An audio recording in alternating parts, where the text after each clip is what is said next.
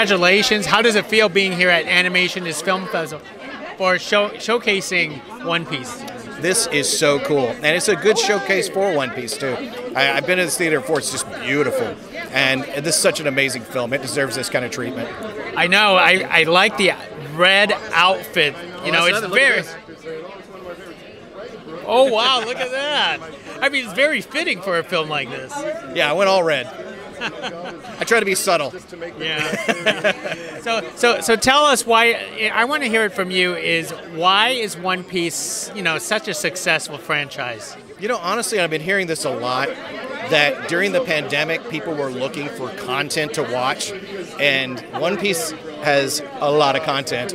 And if you watch it, you're going to get hooked. And so we just found a whole new fan base, and it's been amazing. At conventions, the love for One Piece is just incredible. And your character that you actually get to voice, what do you love about this character?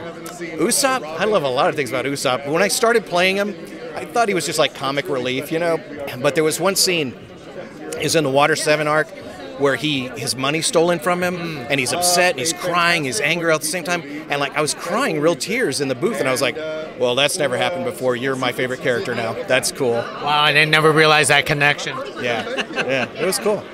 And before I let you go, you have the best job in the world. Tell us why you love voice acting. Well, it gets me out of the house and keeps me out of trouble, off the streets mostly. My wife appreciates me getting out of the house too. No, I've always loved acting. I loved everything about acting.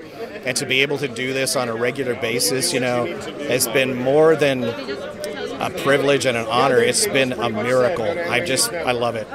Well, hey, it's a pleasure speaking with us, and let's enjoy everything tonight. Thank you. You have a great time. Thank you.